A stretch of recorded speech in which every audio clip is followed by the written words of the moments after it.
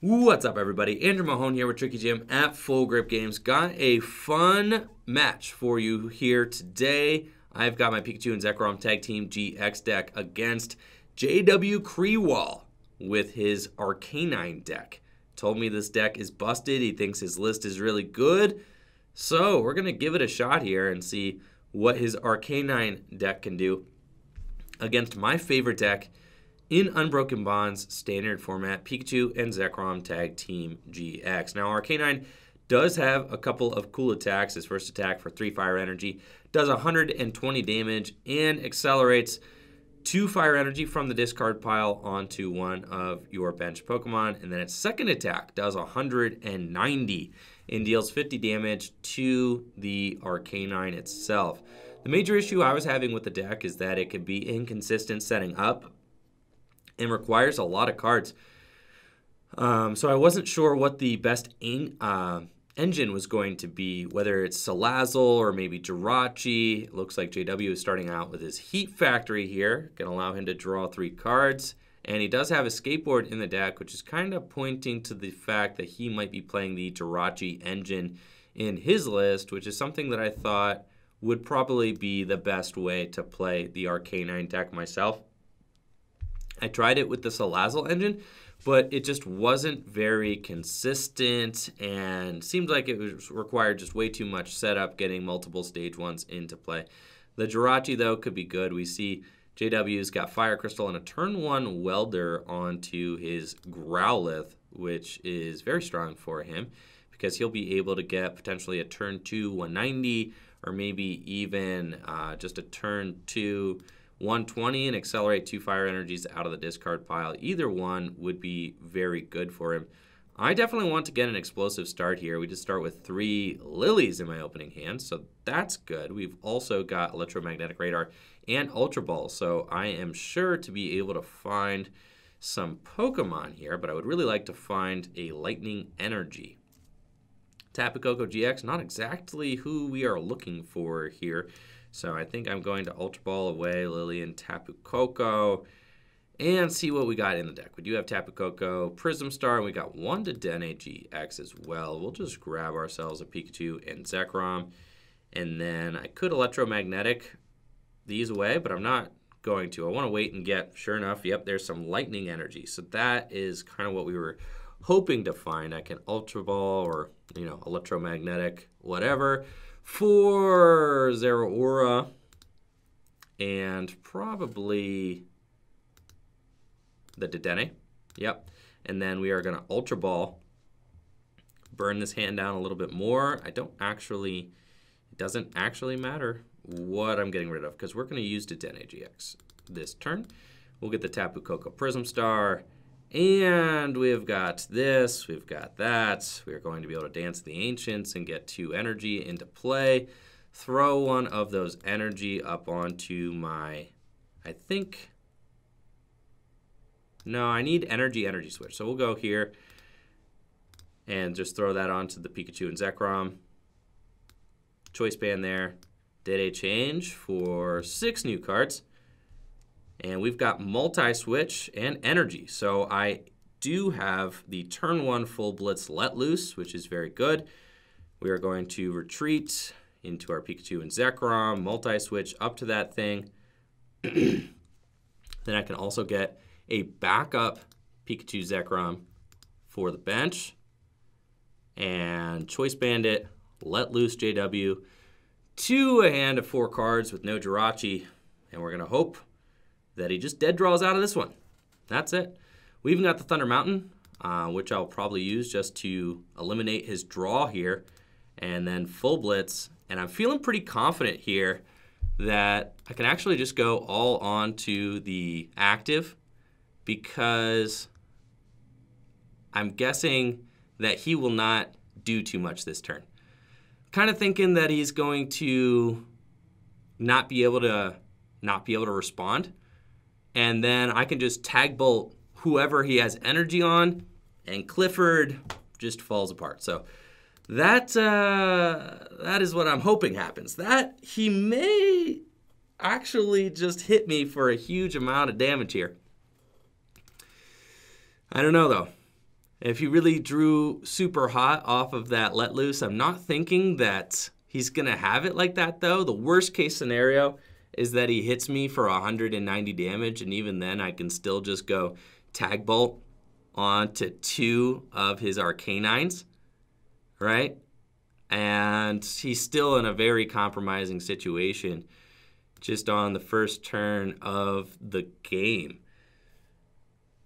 He's choosing what to Nest Ball for. He's probably got a couple of options. He can either Nest Ball for the Jirachi, or not the Jirachi, yes, the Jirachi, or he can Nest Ball for his Mew, because he probably has to play Mew in the deck. And if he doesn't play Mew in the deck, I would be very surprised.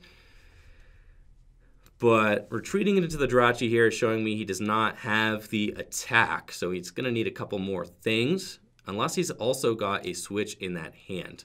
Getting the Nest Ball is very good because he's hoping, I mean, he's probably going for the Mew. That's probably what he needs to go get. Sure enough, it's a Turtonator. So with no Mew in sight, we should be good to go here to just knock out 2 of his Pokemon. He's got Switch. I could deal 120. He could accelerate onto somebody, but he doesn't have any fires in the discard pile. So we're just A-okay. And I am perfectly comfortable just hitting. Let's see, we got Field Blower. I'm going to take out that escape board over there. Order Pad, see if we can get, I was going to say just an energy switch. Yeah, well, it's fine. Don't need it. We're just going to Tag Bolt for knockout and then also take out his Jirachi so that he can't find any consistency cards coming up, and he doesn't have an option to retreat for free either. Yeah, we also took away the escape board, so even if he finds a Jirachi here, we are going to be able to kind of eliminate the flow that he had going on. And that Arcanine totally gone. So he would need to draw very well again off of this top deck situation here. I mean, he'd have to hit like a Welder for 2 and an Arcanine and another Fire Energy. But he's Lilying. So we know that no Fire Energy will be accelerated this turn. Growlithe's got a retreat of 2. So he doesn't have an easy way to pivot back into that Jirachi either. Meaning that he may just have to wait for the Growlithe to take, just to go down in order to promote a Jirachi.